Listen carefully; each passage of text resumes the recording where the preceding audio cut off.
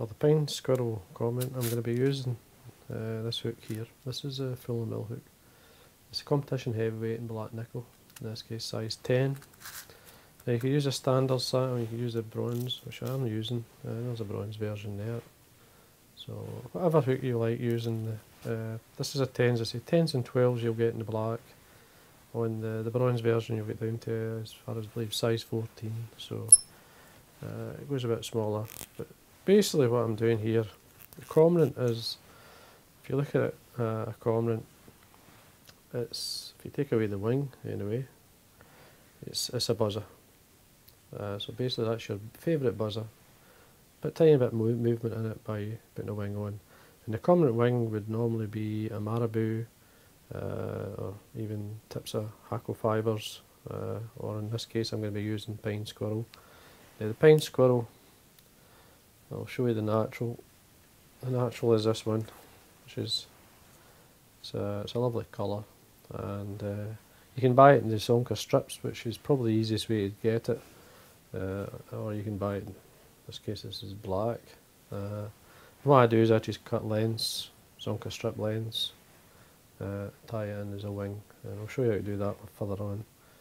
But it's a simple flighty tie. There's the natural one. This is the yellow owl, or a variant of the yellow owl. There's quite a few different types. So there's a pearly body one. It's a nice and light. Tied much the same. Black again. There's a few different variants of this. Now, there's one here. It's quite a good pattern. I'll let you see this one. This has got a fluorescent orange wire on it. This is a good pattern. It's tied very much the same as this, it's just the body colour is different in the thread. Now the thread I'm going to be using, this is the uni thread, and 8O in red. Now I have waxed it, so I'm going to come down about 3 or 4 mil.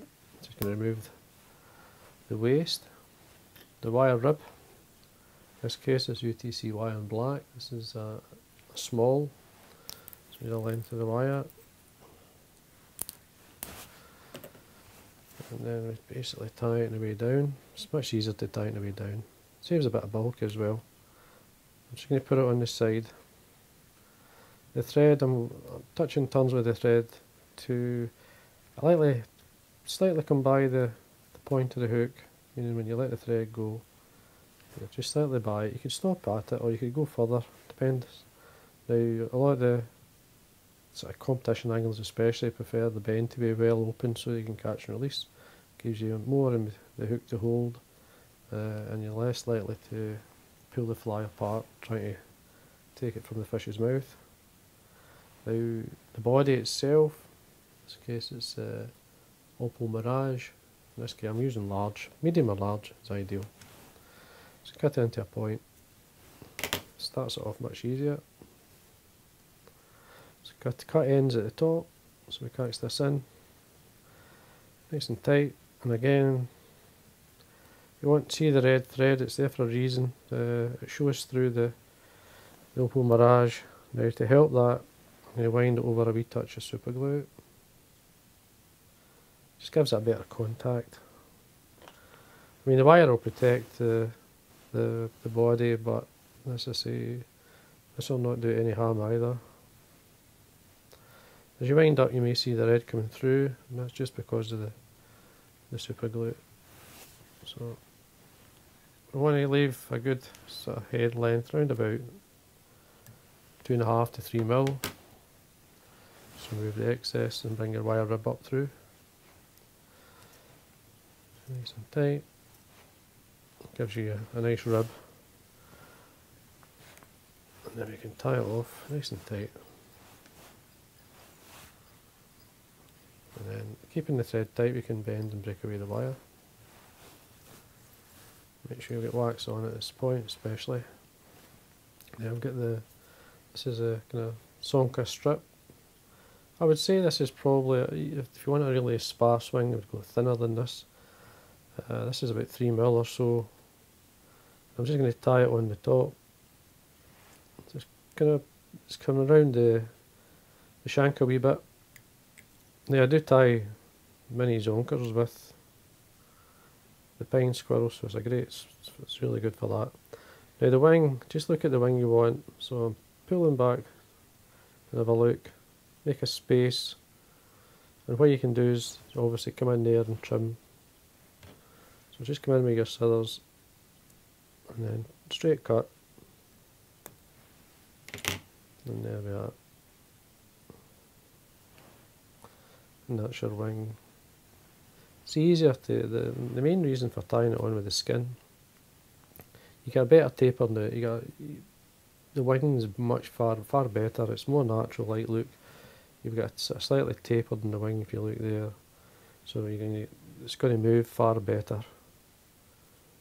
So to tidy that up, what I like to use in this fly, I'm going to be using, this is a Diamond-Brite. You could use seal's fur, you could use whatever you like. There's a wee bit of pearl in it, so it's an amber orange. And what I'm going to do is just tie it on, or dub it on, sorry.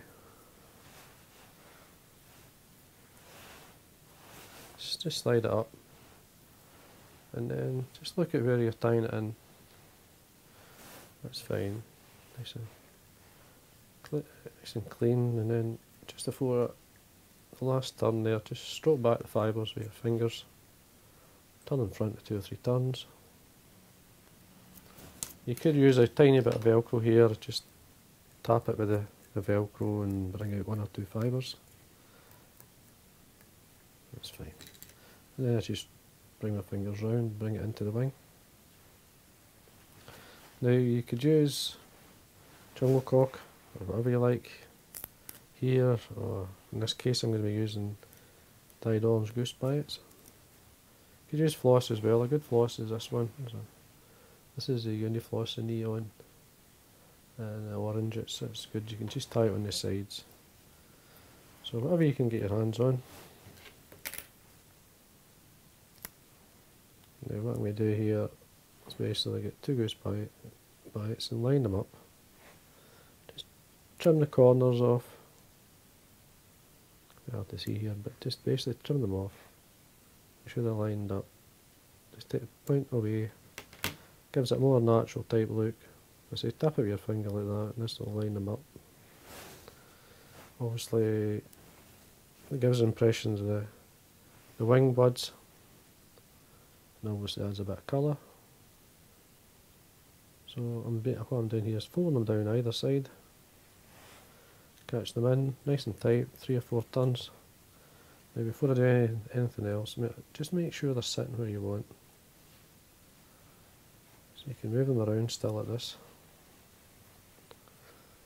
If you're happy, you can tighten up even more. I usually like to break off the biots so we can tear them away.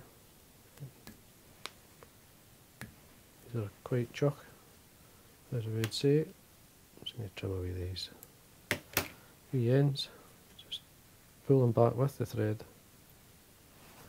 Now what I'm going to do here is I'm going to use a small piece of the dyed black pine squirrel. I'm going to use it as a dubbing.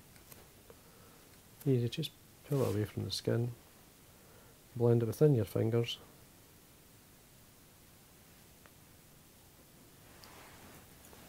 Now lightly dub it on.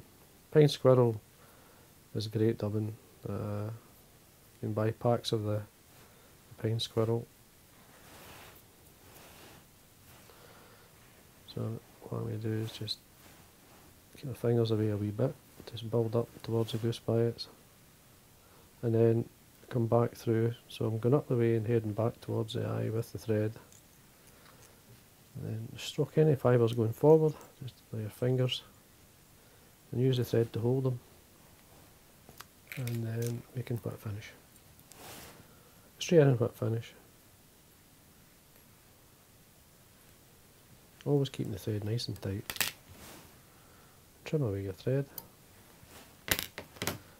See how things are looking. That's fine. Now you could just quite lightly come through with the velcro.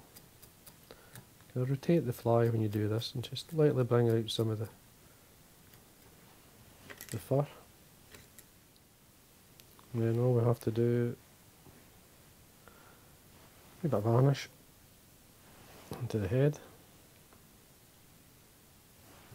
so brighten it up, and obviously protect the tying just all the way around. Don't worry if you get a wee drop in the eye, we can clean it out with a needle or a piece of wire or something. Some wire here. It's very easy just to use the wire just to take it away. And there we go. And that's a pine squirrel cormorant. Simple dressing. You see, you can mess about. The colours are really easy. I mean, I've got different colours here: blackheads, red goose Biot, similar body. As I say, this black version, this is another good one. The quill-bodied version, I should have it somewhere. But there's a quill-bodied version of this. I've got, you can go your dinger, as we say in Scotland. That's the one with the floss there, just to let you see what it looks like.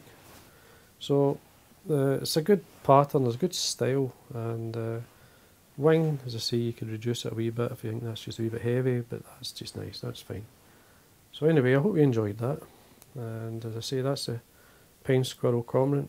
Simple dressing, great fun to tie. If you enjoy the videos, please subscribe, it does help, and thank you very much for watching.